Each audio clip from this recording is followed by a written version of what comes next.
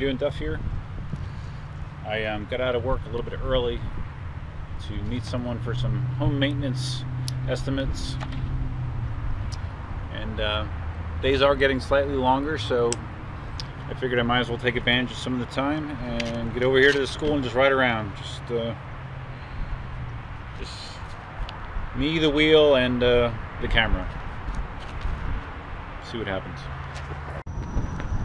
Got some unsettled weather rolling through. I'm not sure how much you'll be able to hear, but it's very windy. A lot of gusty wind. It's supposed to rain today. It actually didn't rain. Just not yet. The sun's actually out right now. But they were calling for rain. Looked very rainy. But we may escape with no rain, even though we actually need it right now. So I'm trying to think on the electric unicycle front what's new and exciting.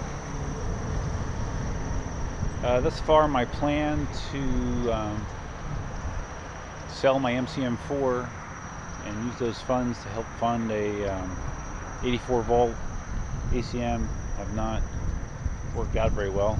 I posted the MCM4 for sale on the electric unicycle forum and on my local Facebook county yard sale page, and it has thus far received 0 inquiries. So that's a bummer. And I just had my, I sent my stuff for my taxes to my accountant and just got the word a couple days ago that I'm getting a half-decent refund, which, you know, I could use to buy the 84 volt ACM without selling the MCM4. But unfortunately, I'm going to be responsible. Man, hope you can hear me because I can hardly hear myself because of the wind. I'm going to be responsible and use that money to replace the water cleaning equipment at the house. I live where we have a well. The water equipment that I have has been starting to slowly go bad, and I've decided to bite the bullet and buy a whole house reverse osmosis system, which literally gives you like bottled water, if not better than bottled water quality, through everywhere in the whole house.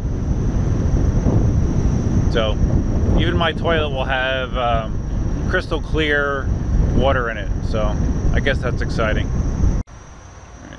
Less wind in my ears if I go this direction. Man, the other way was crazy.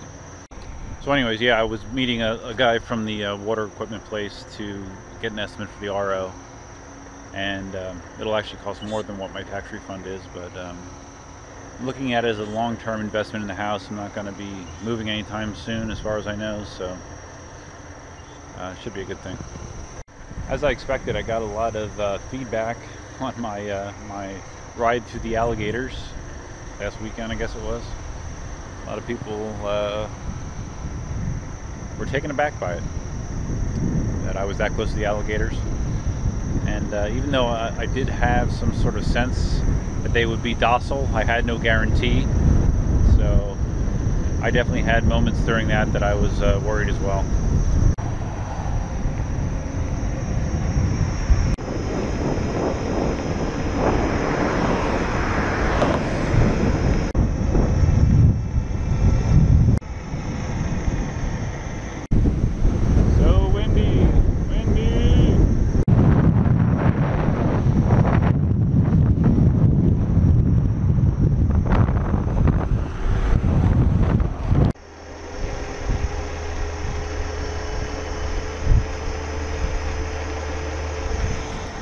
Watching birds as they fly by me, getting blown sideways as they're trying to fly forward. This headwind is crazy, man. Aye, aye. Okay, I'm now riding in an outdoor handball court. I don't think it gets much use as a handball court, but the school does have one. You guys won't realize this, but in the middle of shooting my my ride video, I also shot a video regarding lower body stretching and how it's helped me with some IT band problems that I've had over the years. In the last couple of years, I've had a lot of IT band pain, and it really affects my running. When it flares up, I literally just can't do any running at all. I've had pain since December. Actually, right on Christmas Day, I hurt myself. And I've just been doing the stretching, and it's finally to the point where I think I might be able to try a short run this weekend. And it's just stretching. That's the way that I addressed it. I had a similar chronic problem with forearm tendonitis as well. And that was for like 2 years. That was when I was doing tons and tons of calisthenics, specifically work on the bar, lots and lots of pull-ups, things that involved a lot of gripping. And I had terrible chronic tendonitis where I tried everything, you know, ice, heat, infrared treatment, just rest. I would just like rest it forever, and it kept coming back. And the way that I finally got it under control was through stretching. I just do like a little maybe 4-minute stretching routine every day at the gym when I'm on a cardio machine. I do like a little warm-up, and I do this forearm stretching during that warm-up, and it's kept the pain away ever since. It's been 2 or 3 years, and I really haven't had a serious flare-up of the tendonitis ever since then. So it was kind of an eye-opener for me, and really made me realize how important it is, especially as you get older, to do that kind of stretching to try to stave off the aches and pains of growing old. And actually the video that I did about forearm stretching on YouTube, I think it might be the second, it sounded like something fell off there. It might be I think it is the second highest viewed video on my channel. And if you look at the comments of it, I just searched like tendonitis on my channel, you'll see it. But if you search the comments, there's literally like dozens upon dozens, oh, this wind, there's like dozens upon dozens of people that have said, hey, this is amazing, I've tried so much stuff, I've had this pain forever, and this stretching's fixed it. And you know, they look at me like I'm some sort of medical genius, and far from it. This is just something that's worked for me that I shared. So it's really gratifying to see something so simple and zero cost be able to help people that have had tendonitis issues for all kinds of problems. So kind of cool.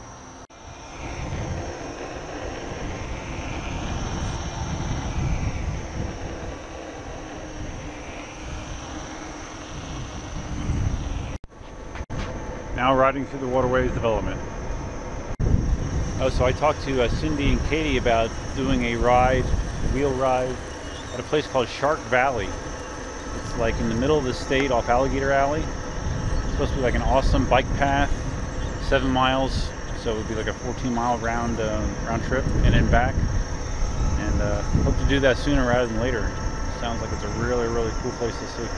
The only problem is it's probably like an hour drive at least from my place, so that's a little bit of a pain in the ass, but hopefully it's worth it. It's starting to actually look stormy again, so I'm gonna head back.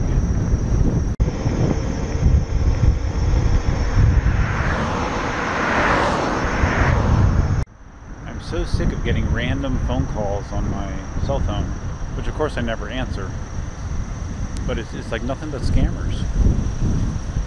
It's so ridiculous. And did you hear about the latest scam? These freaking idiots, they're calling people and saying stuff like, can you hear me? Or they're trying to ask like something that's an innocent sounding question just so they get the person on the other line to say yes. And then they record that yes. They have a recorder going, and they use that, they splice it together, and they use it against you to say that you agreed to buy some sort of services or product, and they will send you a bill for it. And evidently this is like widespread, it's happening all the time. So basically, if you don't know a number that's calling you, do not answer it, and if you do not say yes. If someone opens a conversation with something that would require a yes/no response, just hang up. It's ridiculous. What is that? Something sucking blood out of my arm. So there you go. not a very long ride. I could have done with another hour or more, really.